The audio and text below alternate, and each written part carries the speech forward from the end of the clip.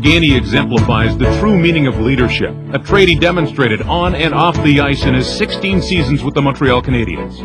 Bob came to the Montreal Canadiens training camp in 1973. He'd been drafted by the Canadiens in the first round, 8th pick.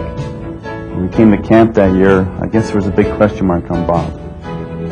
He wasn't an offensive star where he played. Canadiens at that time had the reputation of playing firebrand hockey with lots of goal scorers. He's a big, strong kid, lots of curly hair at that time, and could skate like the wind. But he didn't fit into their mold then. Hindsight now shows that Sam Pollock's in the process of building a team. He had his offensive strength already with the Lemaire's, the Cornouailles, the Schutz, the Lafleur's, the Mahavich's, and he was looking for another player of a different type, and Bob fitted that role. During the mid-70s, he developed into an outstanding checker and two-way player. In 1978, the NHL introduced the Frank J. Selke Trophy to honor the top defensive forward. Bob Gainey was the recipient the first 4 years.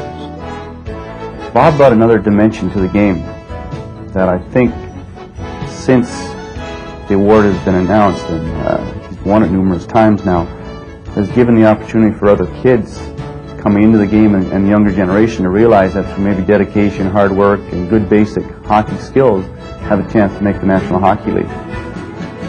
Those skills followed Gainey throughout his career. He was Canadiens captain from 1981 to 89 and played a key role in the Canadiens' 5 Stanley Cup championships throughout the 70s and 80s.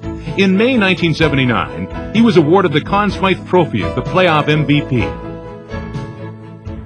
That's one of the special feelings I have for Bob Gainey. I had been traded that year and played against Bob in Los Angeles.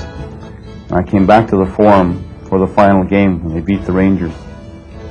And it's actually one of the few times in the game where I've seen at the end of the game a player lifted up above all his teammates and carried around the ice.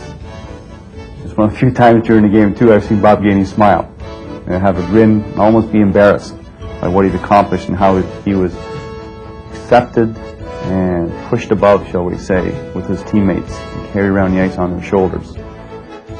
In 1989, Bob Gainey retired and returned after 1 year to coach the Minnesota North Stars. He led the Stars to the 1991 Stanley Cup Finals. Frank Mahavich said years ago in the dressing room that the game of hockey is a very simple game.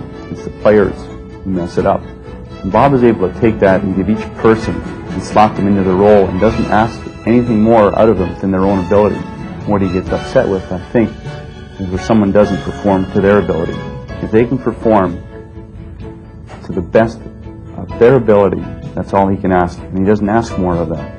And I think that's what Montreal did with Bob, is they let him play his game and they didn't ask him to score goals. I think if they had, I think Bob would have been out of his realm. And I think the two of them meshed superbly together. And I think Bob has taken that philosophy on with him to Minnesota and able to understand that if I can build a team, I need X number of forwards who can score, X number of forwards who can play defensive hockey. And I think that's something he's left with the game, that there is room in the game of hockey for a superb defensive line now.